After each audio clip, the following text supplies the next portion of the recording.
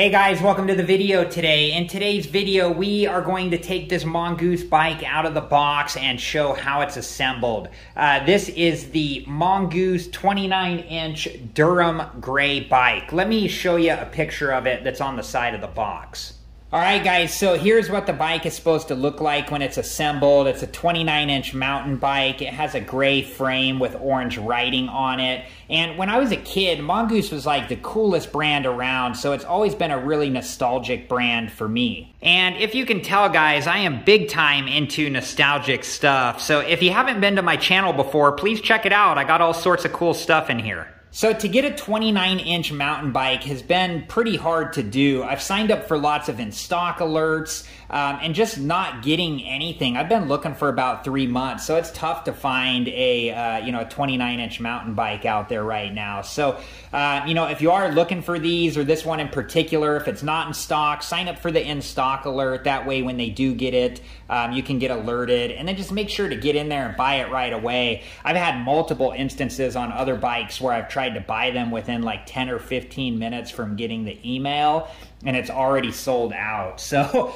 let's go ahead and get this box opened and see what we have inside and get everything organized. Alright guys, so these are the tools that are needed to assemble the bike: a pair of safety goggles to protect your eyes, a Phillips head screwdriver, a socket wrench with a 15mm socket, a 15mm open-ended wrench, and a 5mm Allen wrench. Alright guys, here's everything that is inside the box, and it is heavy, so make sure to get help if you need it. I'm going to go ahead and get everything outside of the box right now and get it organized, and I'll be right back. Alright guys, so here's everything outside of the box. I'm already liking the look of this bike. So we have the frame with the back tire here, we got the front tire here, we have the pedals there, and then the seat and owner's manual there. So, make sure to read through that owner's manual too. It has everything you need to know on how to assemble the bike and how to use the bike both safely and properly. So check that out before you ever use the bike. So let me go ahead and I'm going to get this stuff, all this styrofoam and cardboard stuff off of the frame here. Do it all carefully so I don't scratch the bike, and then I will be back and we'll start with the first step. Alright guys, so these bolts here were already loose, so I'm just twisting them out, and they have a little washer on them, so make sure not to lose that. And then this piece just comes off like so. I'm going to go ahead and move the camera back now so you can see how we attach the handlebars. Alright guys, so I had to come back and shoot this part. I didn't have the greatest video of it. So once you get your handlebars up in here and align them properly like so, you want to make sure that your brake cables have a smooth arc to them like this. You don't want them all twisted up. And then you put the front piece of the clamp back on, and you come in with the 5mm Allen wrench, and you just tighten these bolts back down. Make sure the washer's on there too. And just tighten them down little by little, going back and forth. Don't tighten one all the way down and do the other. You want the clamp to go on there evenly. So just do, each one a little bit until you get them both all the way tight. Okay, let's move on to the next step. Alright guys, so once you get your handlebars, aligned with the front forks of your bike, and make sure that your wheel is straight, and then we got a few more bolts to tighten here. In the owner's manual, it said to make sure not to over tighten this one here. So we're just going to get it snug in there, and then these two we want to tighten down. These keep the handlebar from spinning. And I'll just go back and forth on them like so until we get them tight.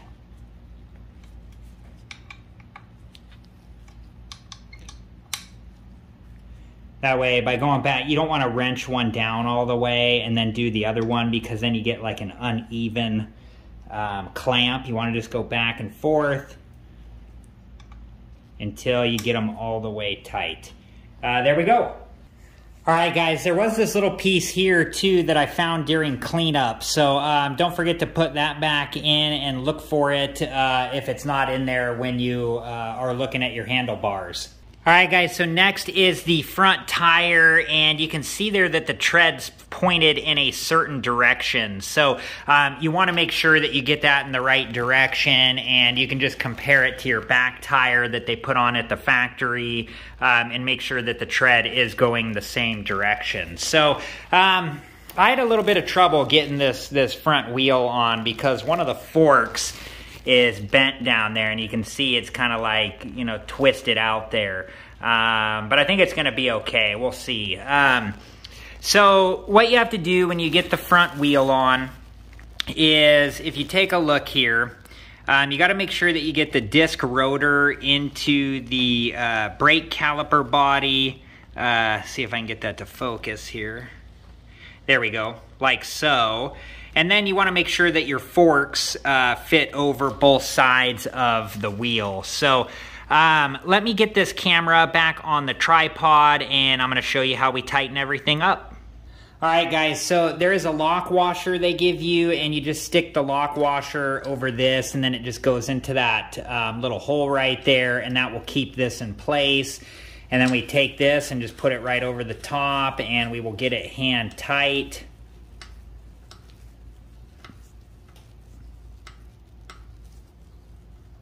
There we go. And then I'm using a socket wrench here to come in here, and we're just going to tighten this down. And we're going to do it like evenly on both sides.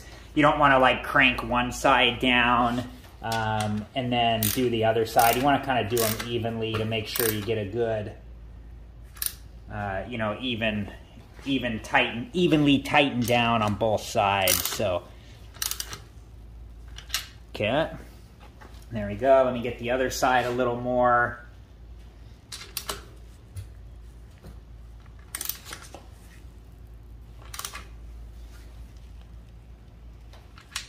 There we go.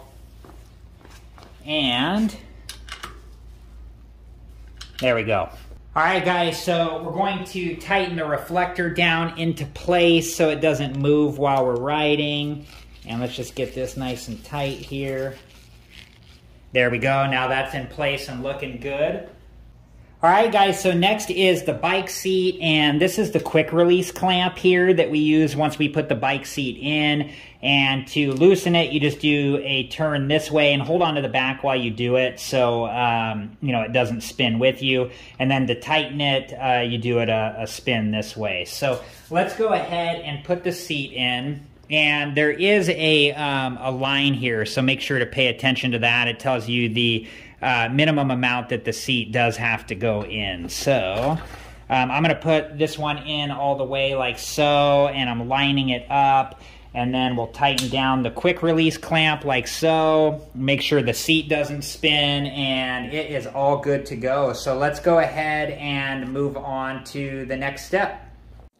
All right, guys, so the pedals are next. There is a right and left side, and they mark the pedal with an R so you know which one goes on the right side. And you just twist this one in clockwise like so. And then once you get it in all the way hand tight, you use a 15mm open-ended wrench to get it all the way tight. I'm going to go ahead and finish this one up, and let's head over to the left pedal. All right, guys, so next is the left pedal, and that one we twist on counterclockwise, like so.